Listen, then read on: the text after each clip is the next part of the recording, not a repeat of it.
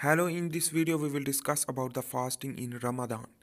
Basically, it is the religious fasting in Islam, and this fasting is completely disciplinary because the discipline is more as compared to the intermittent fasting. So let's begin to understand what will be happen in this fasting. So it require time, for example, in a day, the restriction time and the eating time, while the minimum eating is possible, and that is the basically full day which that is contain minimum eating and maximum prayers. So the maximum praying which that will lead to consume energy, while the decrease of the intake of the energy, so the input will decrease while the output will increase, and the more focusing on timetable for fasting and making routine. So the fasting is important. First of all, let's begin to understand in throughout the all religious for autophagy of damaged cell, so anti-cancerous, and decrease the reactive oxygen species and reactive nitrogen species, and anti-aging basically it's due to the autophagy, and that will lead to increase the growth hormone we will discuss also, and characteristics weight loss and growth of gastrointestinal tract, and decrease the cancer colorectal cancer, and increase the hormone easy to digest the next meal, and body learn for food store due to the routine wise, so the body will learn. Here is the Muslim person which that is contain blood circulatory system, and this blood circulatory system is basically, let's begin to understand with the whole mechanism and throughout the fasting time in a day, and total fasting days is the 1 month, and that is Ramadan month, and that month required the fasting throughout the month, so the 30 days. So here is, you can see this is the inferior vena cava and aorta. So this is basically the circulatory system. So let's begin to understand during the eating time and after the restriction time. So first of all, here is the digestive system. When you will eat before the Fajr, so in this way here you can see this is the ingestion will be occur after the eating of food and water. So that's all thing will be restrict after this time. So in this way, uh, before the prey it will be decreased. So here is the bolus and the digestion will begin after the digestion in 6 hours required. So in this way the glucose will be entered into the blood circulatory system, and amino acid and triacylglycerol in the form of low density lipoprotein and fatty acids. So this is the tissue, and in this way the digestion will be occur and assimilation will be occur. This is the assimilation. The glucose will move into the tissue and amino acid as well as fat. So in this way the response of this high level of glucose is known as hyperglycemia will be occur to lead the pancreatic beta cell release the insulin by this response, and this beta cell will lead to bind with the beta insulin receptor bind with insulin with a different tissue to lead to influx of the glucose through glut transporter channel 4, and this is the adipose tissue. So adipogenesis and glycogenesis will be occur in the liver and muscle, and adipocyte will anabolic. This is the mechanism is anabolic, and this is the initial phase of the fasting. So let's begin to one by one further the late fasting in a day. So this is the free fatty acid, and the fatty acid which that is in the form of low density lipoprotein. This is the globule like structure contain lipoprotein and the triglycerides after the assimilation from the digestive tract into the blood circulatory system. So here is the glucose will be time wise decrease, so the blood glucose level will be decreased. So the insulin is anabolic hormone, while the glucagon is the catabolic. Glucagon will be produced after the blood glucose level low, so known is the hypoglycemia, which that will trigger the glucagon. We will discuss also. So here I am drawing the graph for 1 day fasting period. So the vertical shows that the blood and nutrients. For example, in the 4 a.m.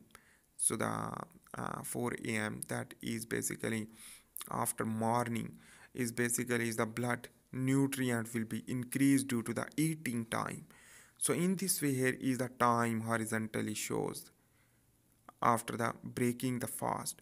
So here is you can see that rapidly increase the blood glucose into the blood circulatory system, while amino acid and fat is also increased.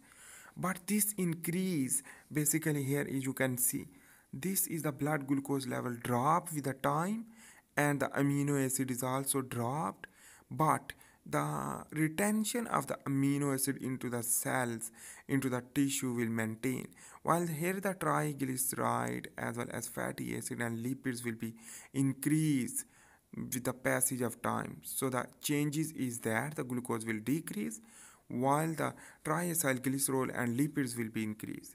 And here is the vertical shows the day. So this is a water store in body for homeostasis, horizontally show. So in this way, the water restriction benefit is that the water store in a body for homeostasis. So water, our body will learn for storage of water. So with the passage of time, in the 30 days, so initial days is very difficult because the water will not store too much. Water retention will not due to the initial time. But the passage of time, the days more to increase the more water storage. So the maximum storage in the last days. So here on the other hand, the growth of the gastrointestinal tract due to the restriction of food. So the gastrointestinal tract not work, so it will repair an enzyme preparation. So in this way, when glucose will be dropped, so the glucagon will be produced. Glucagon is the catabolic hormone, which that is bound with the adipose tissue as well as liver and muscle cell. So in this way here is I am drawing the adipose tissue, which that is lead to fat loss due to the triacylglycerol will convert into the free fatty acid and glycerol with a human sensitive lipase enzyme. So in this way, the free fatty acid will be increased into the blood circulatory system, while the glucose maintain the homeostasis of the glucose very important in the initial phases of this 1 day fasting. In this way, the NADH and FADH2 and ATP is produced from the Krebs cycle by the using of oxygen, so aerobic respiration in the neuron of the brain cell. So the glucose is very important for the using because the ketones are not producing too much in the initial time. But here the free fatty acid and triacylglycerol and low density lipoprotein will increase while the glucose level will be decreased. But the passage of time glucose level will be maintained. But the using of the glucose will be less while the using of the fat will be more as energy as well as other purpose. So here the scavenger receptor, LDL receptor, low density lipoprotein will move inside to the liver, hepatocyte, and the free fatty acid as well as the triacylglycerol. And in this way, the endocytosis will be occur by via a scavenger receptor. And in this way, here is the fatty acid, the free fatty acid, and triacylglycerol that lead to gluconeogenesis from the free fatty acid into the glucose, and the glycogen will be depleted into the glycogenolysis to produce sugar. And on the other hand, the ketogenesis from the fatty acid, triacylglycerol, which that produce the ketogenesis. So the ketones will be produced, while the cholesterol, extra cholesterol will be excreted. Here is the ketones can be beta hydroxybutyrate, glyceraldehyde, and acetone. These ketone will be depleted or excrete from the urinary system, so the water restriction will lead to maintain the ketones, as well as the ketone will be maintained due to the less water absorption, less water consumption throughout the day. So here is the tissue which that is ketone is also used. We are here is the glucagon which that is bind first initial phases which that will lead to produce the glucose. For example, the muscle cell. So this is the muscle cell produce glucose through a glycogenolysis, and this glucose is further used in the brain and different tissue in the initial phase.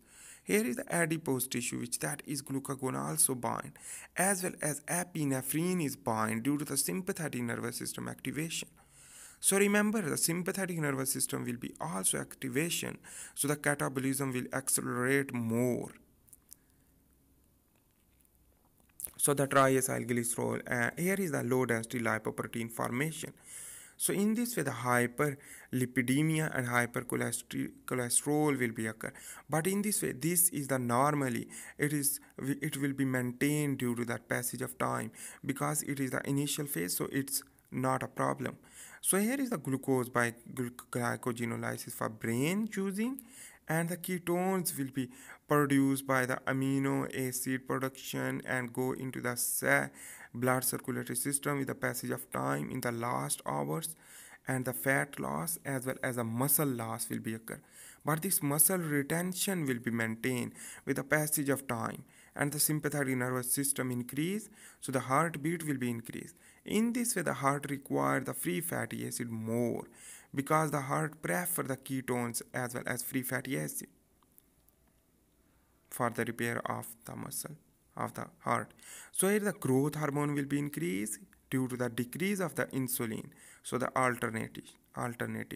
So alternatively, growth hormone will be increased while the insulin will be decreased, will lead to growth of the cell.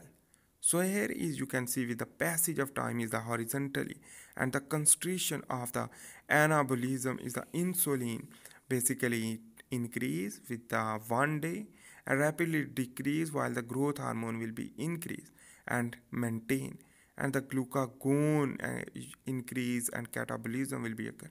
But that's catabolism target to the adipose tissue first. Remember that. So that is why the weight loss is very amazing, and that is fasting is amazing in the Islamic religious Islamic Islam. So here you can see also the 12 hours later, or basically is 12 o'clock.